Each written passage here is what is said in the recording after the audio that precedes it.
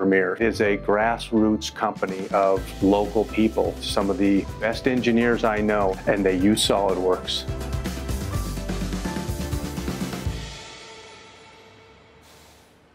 When it first came out, it was much easier to use than other solid modeling type packages. I think it continues to be that way. The menus are intuitive, easy to understand. You don't have to be that expert user to take advantage of a lot of its features. If you are that expert user, it has those, but you can operate at that entry-level user and do really well.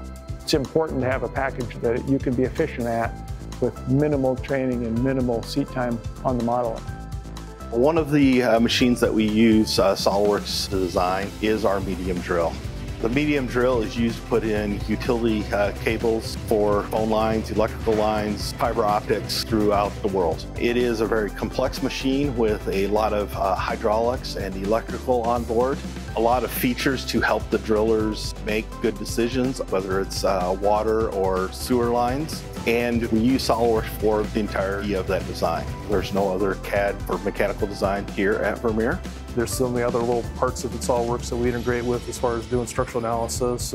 Being able to do multiple configurations, I think, is nice. Weight was a big issue for us. We had to maintain a certain max weight. You had the weight distribution on the semi-trailer versus the tires, and we had to move the center of gravity around. It's so fun to be able to show a concept to someone who's not in front of SolidWorks every day to try to explain to them maybe how a part fits together. You can quickly show them any of those parts. You can show them the inside of the part, you can show them the back side, you can rotate around a little bit, you can communicate faster and get on the same page. One of the advantages of working with SolidWorks is our ability to reuse components throughout many different models of drills. And many of those components can be reused from one drill to another. Take an idea from one drill, size up the geometry with SolidWorks' parametric modeling. It speeds up your process, but you change the part once, and it propagates that change throughout the assembly models that part is used in.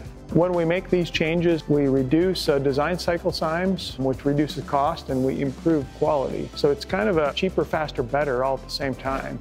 When I started, Vermeer was significantly smaller. SolidWorks continued to grow with us and allowed us to do the things that we needed to do that our customers and our team members have been asking for.